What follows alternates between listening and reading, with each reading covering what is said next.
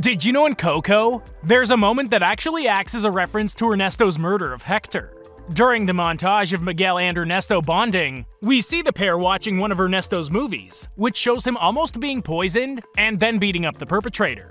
Ernesto mentions that he does his own stunts when we see this. Although he's only referring to the fighting part of the scene, there's actually another stunt from that scene that he performed himself. In real life, he pulled the same stunt of using the drinking of a shot as goodwill to poison his friend Hector. Subscribe for more videos.